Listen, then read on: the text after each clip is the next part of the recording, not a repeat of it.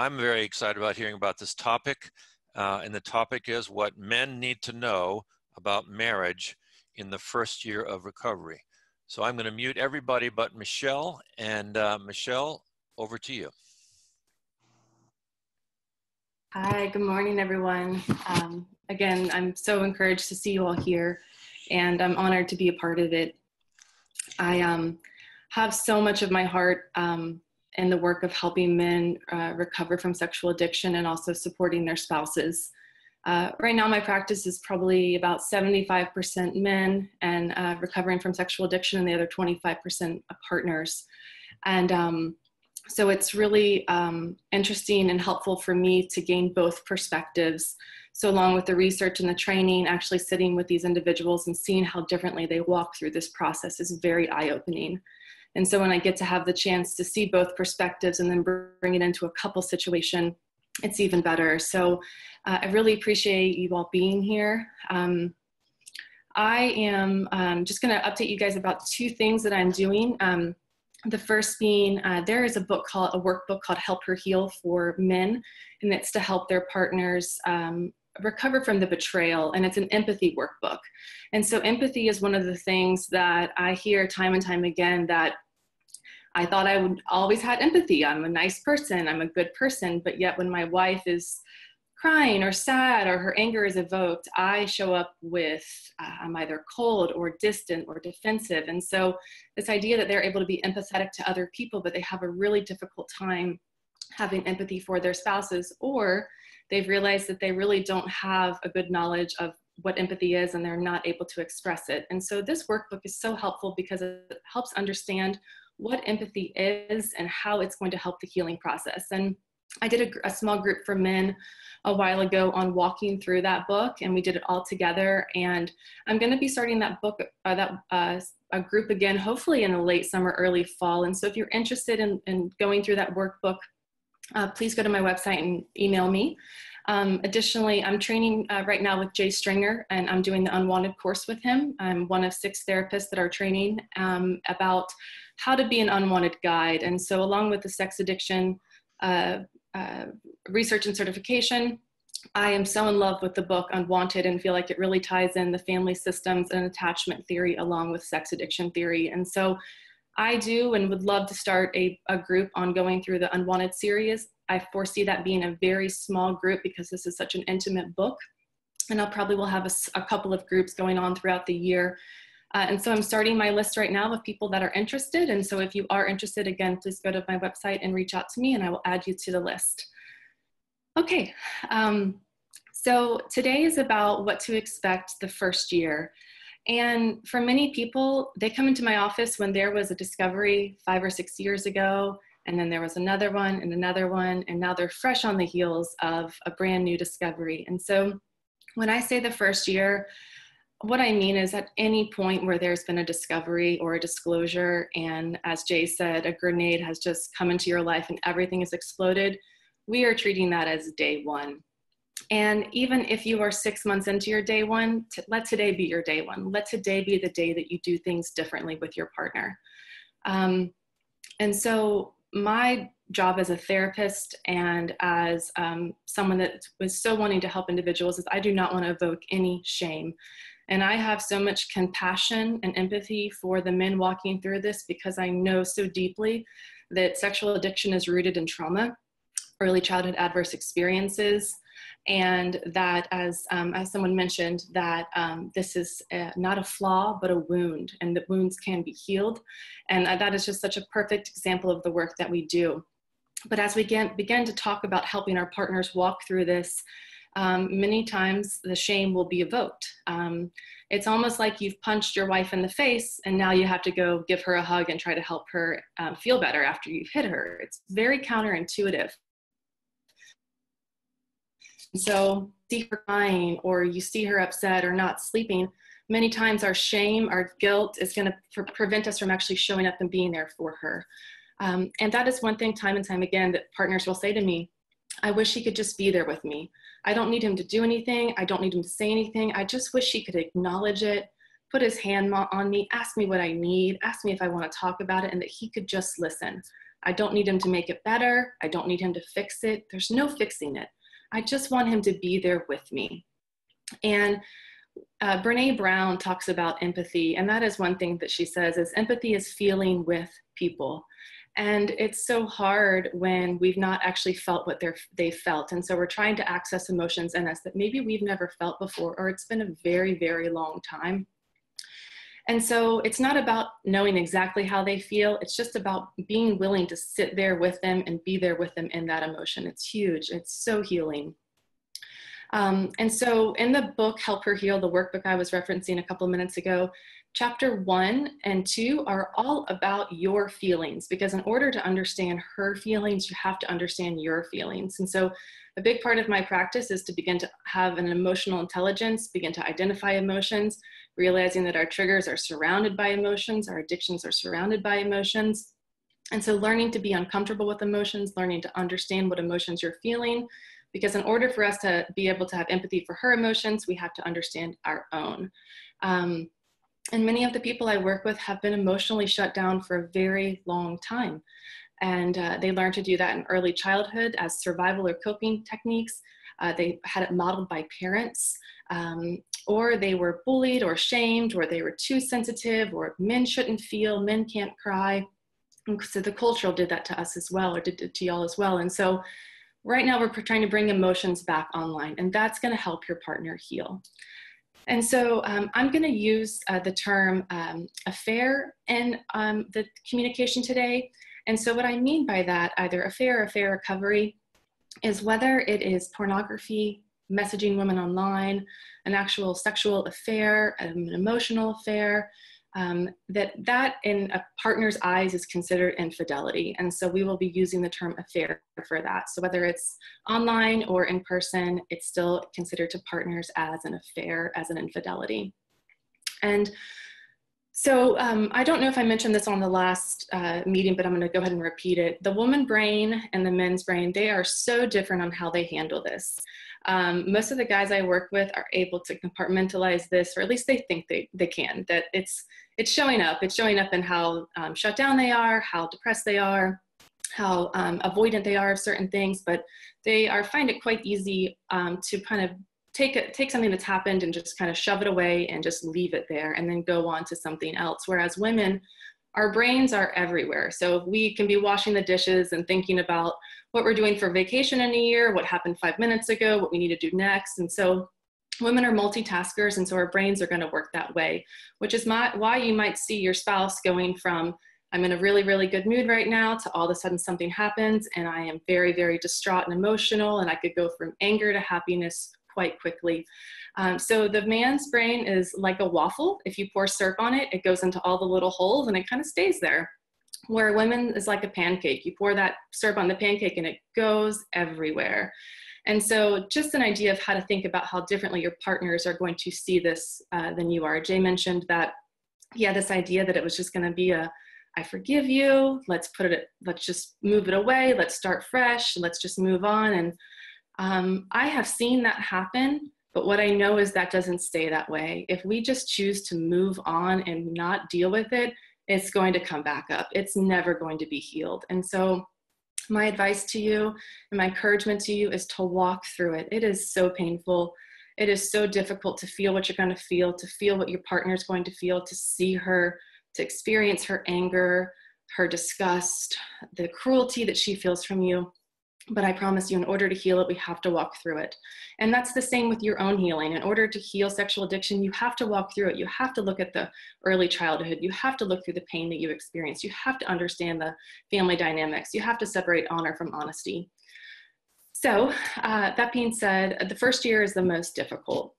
You are going to experience every feeling on the feelings wheel, as is your partner. There are going to be days that seem optimistic, followed with days that seem hopeless. This is really normal, so don't give up.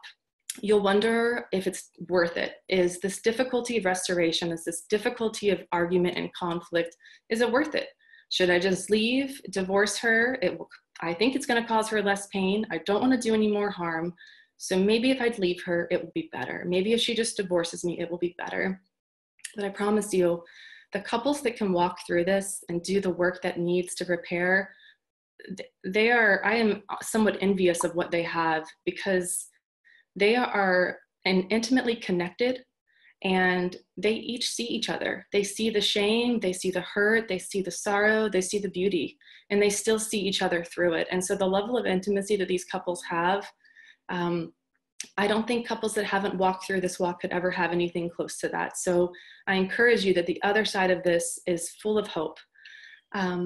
So you're going to see yourself vacillate between shame and frustration, shame and shutdown, hopefulness, hopelessness. And so your emotions are going to be all over the place as well.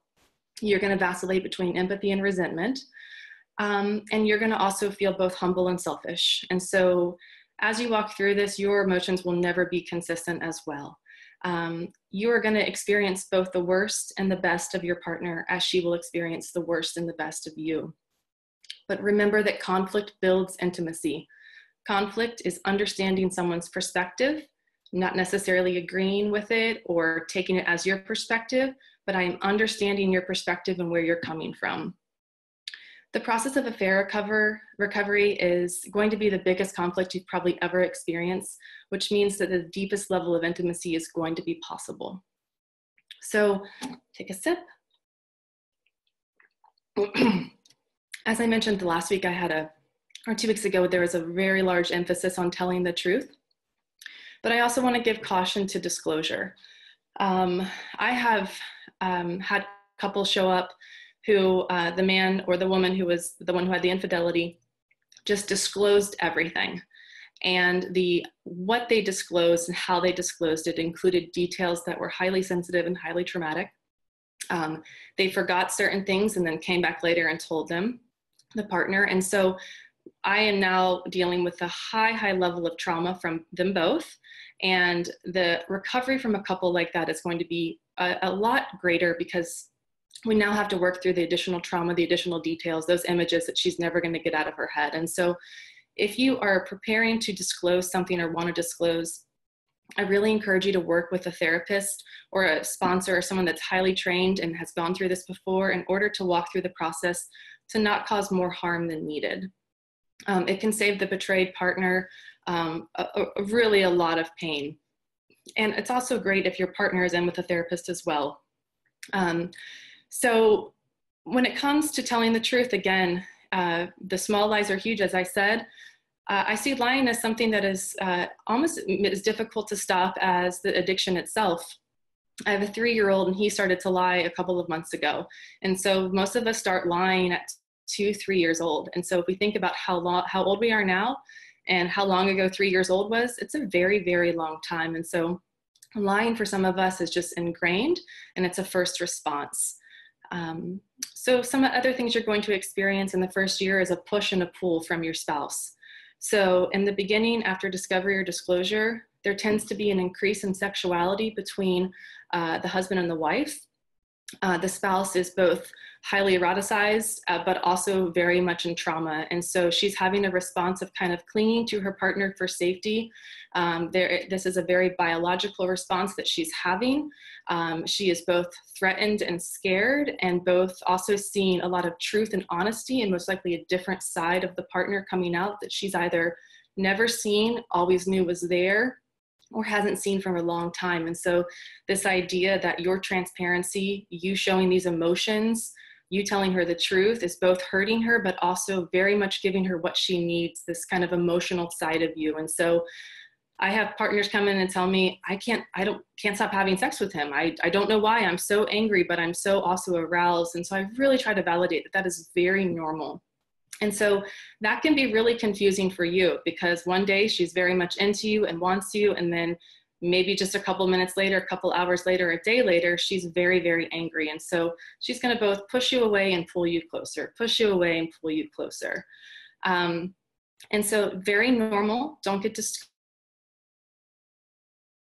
And it's not going on. And so many times partners will go into this highly traumatized trigger state where there's a lot of sexuality and intimacy, or what feels like intimacy. And then they kind of continue to walk through that grief process, and they will begin to shut down shortly after this, because they will begin to go into the anger, the sadness, the depression. And so this is, as we walk through grief, if someone passes away, your spouses are going to be walking through their grieving process. So your spouse is also going to be very hypervigilant with you. She's going to hear things that you say or hear tones that you say certain things in, and it's either going to evoke fear or suspicion. And so your words, you're going to at times feel like you're walking on eggshells, because everything you say is either going to be the wrong thing, or she's going to think too much into it, or she's going to be triggered by what you say and correlate it to an experience of pain. And so when we get married, we attach to our partners for safety and security and attachment. And so you are both her safety, but now you're also the person that's hurt her. And that's very, very confusing for the female, because I both love and hate. I both am attracted and disgusted. And so that vacillation between these things is going to be very frequent throughout the first year. All right. Your partner will be triggered. A trigger is when the past invades the present. So triggers can be both easily predicted, but they can also sucker punch you out of nowhere. I think it was in one of my men's groups, someone told the story of, he had a discovery one winter night a year ago, and they were making chili. And they hadn't made chili since, because it's a winter time meal. And that next year, they made chili, and the smell, the process triggered her. And they didn't put two and two together until they realized the night that she found out everything was the night that they had chili on. And so, again, some of these things are just so unpredictable. If your phone has been a source of pornography for you in the past, when she sees your phone or sees you on your phone, she's going to assume that you're watching pornography. If you stay up late to watch movies or play video games, and that's when you've actually been acting out, she's going to worry about you and be triggered if you're staying up late. If you told her you were going to the grocery store, but yet you're visiting an escort, whenever you leave the house, she's probably going to be watching you on her phone, trying to track you, or she's going to be highly triggered and very much worried and concerned and in fear when you leave. If your affair partner was a coworker, sometimes you going to work is going to be very, very traumatic and stressful for her. And so these things are really normal. And it's going to sometimes think that everything is triggering her, and other times you're going to be able to very much predict it. You'll also notice once you walk through this process that affairs and sexuality are everywhere in the media. They're in movies, TV shows. I never realized how normalized our TV culture and our movie culture makes having sex outside of a relationship or having multiple sexual partners. And so this idea that even just watching a movie and trying to have a nice night on a Friday evening after work could possibly send her into a trigger. And so just be mindful that your shame will most likely be evoked during this time. But working through your shame in order to show up for her emotionally is exactly what she needs. Asking her when she's not triggered, you know, I want to be able to be there for you when you are triggered, but I just don't know what to do. I don't know if you want me to hug you, leave you alone, come closer, stay away. And she might not know either, but just the fact that you're thinking of this is going to show her that he cares, that he's trying, that he might be really confused, but he's trying. And so in moments of triggers, spouses might need space, time, hugs, reassurance, validation, empathy, a listening ear. They might need to just spew out anger. And I don't encourage this all the time, but it's very, very normal for a while, especially when they're going through the anger phase of grief, that they are very much being almost verbally abusive to you. And so I really try to work with my partners on trying to regulate that anger and pain, or that they find a support group to work through it. You can also have boundaries about what you're willing and not willing to hear, or setting times that are going to be more appropriate for these conversations. But when I speak to how you should show up for a partner, I'm not asking you to be there and just be someone that she's throwing daggers at, or, you know, kind of riddling with bullets on a daily basis. But it is common for, especially in the very beginning, for her pain to come out as sharp daggers that feel like they're cutting you deeply. And that does end shortly after the anger period. But if you're showing up with defensiveness or coldness or gaslighting her emotions, which is trying to make her think something that's actually different from her reality, because that's most likely what was happening when you were acting out. And so if that's happening again when she's triggered, she's going to be highly activated by that. So again, so when I talk about what you should do for your partner, there are some partners who are very much abusive when it comes to this, and I do not condone that. But I am more talking about a relatively normal couple walking through this where there's going to be anger, but it's not consistent throughout the entire process, if that makes sense. Neurologically speaking, the trauma is going to be hardwired into her.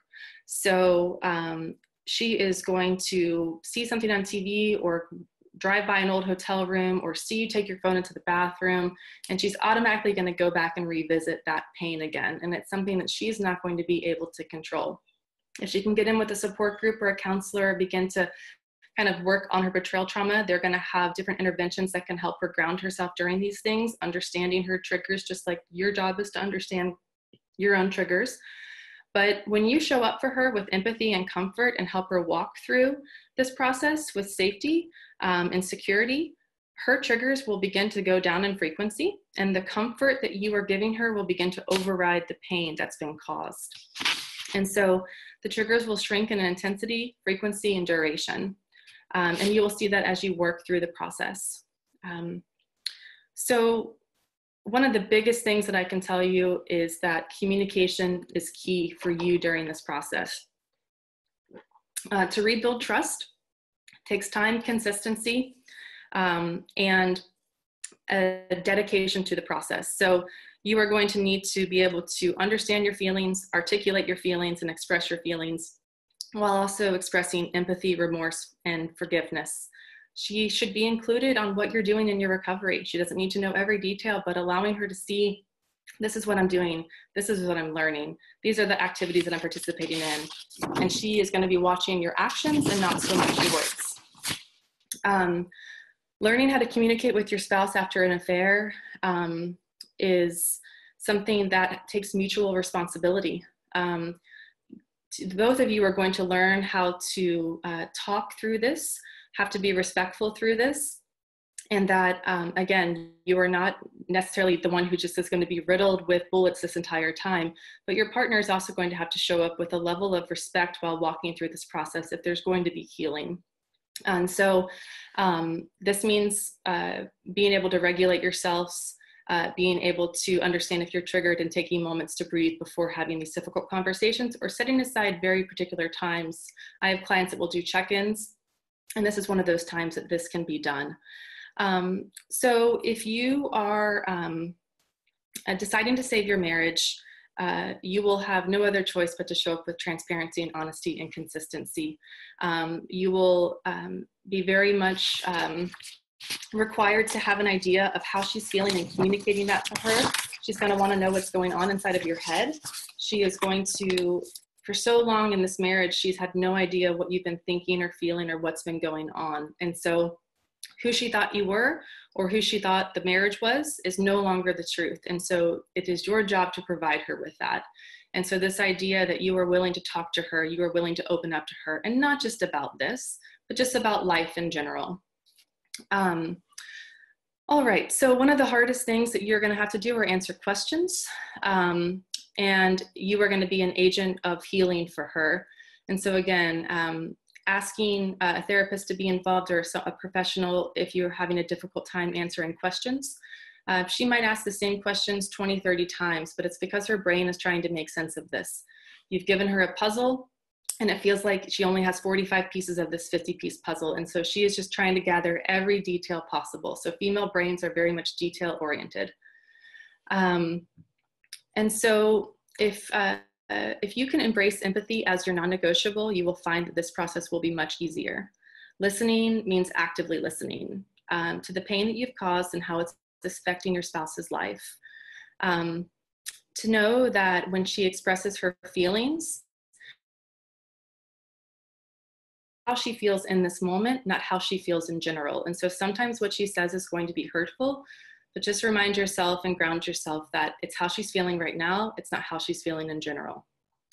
And so apologizing is something that can be sometimes very genuine and sometimes just feels like I'm just saying a word in order to appease. And so an effective apology demonstrates that you understand the pain of the actions that you've caused. The best apology does not include any excuses or pointing blame at your spouse, even though the spouse might have contributed to the marital unhappiness. And so if you're going to be going forward, learning to share, listen, and learning to be heard. Your internal rage that you have is going to take a long time to diminish, along with your spouse's.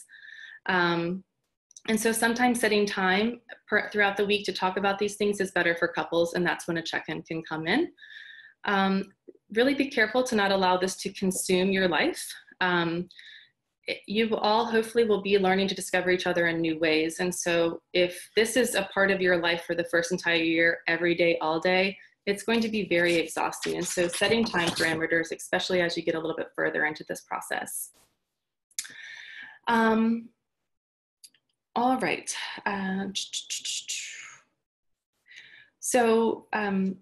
One thing that partners will also tell me is that they feel very lonely with their spouses throughout the first year of this, that they feel like they're dealing with the burden and the pain of what's happened, but they're also dealing with the loneliness of having a spouse who's not able to emotionally connect with her, who's really busy with meetings and counseling and sponsors, and that has a whole bunch of stuff going on and a whole bunch of time away from the house and from the family.